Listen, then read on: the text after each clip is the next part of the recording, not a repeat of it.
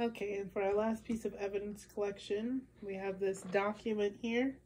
Again, I'm going to take pictures for placement purposes with the stuff surrounding it, the location in the room from angles, and then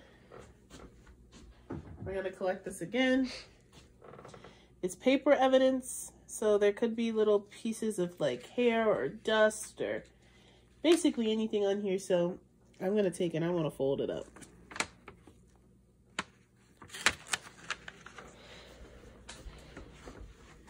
And now that we have it on the table, we're going to fold it up the way it's supposed to be,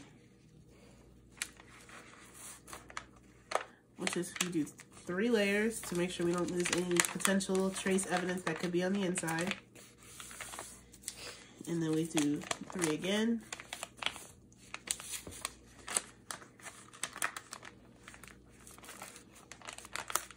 And tuck it in.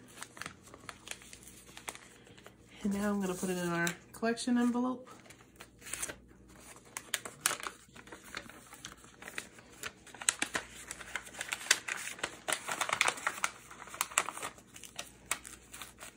And we're going to tape it down.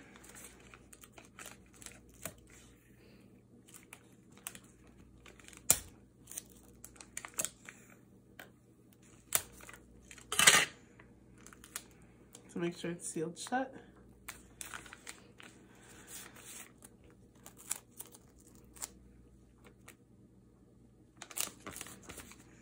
And nothing can get in or nothing can get out.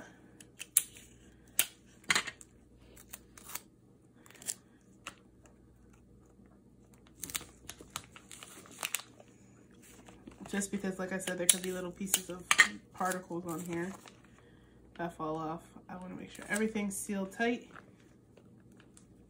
like so. I'm going to cross sign the back again.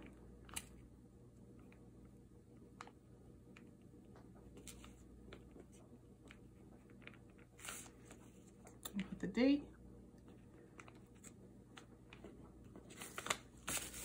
like so. And now on the front, this is evidence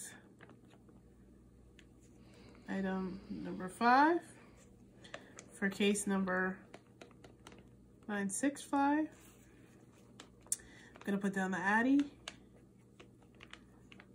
or address for the last time.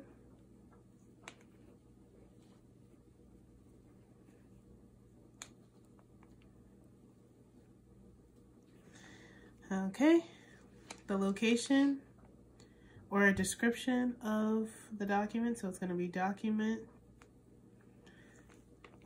found on family room table. And we're going to put the date and time. So 2345 and my name.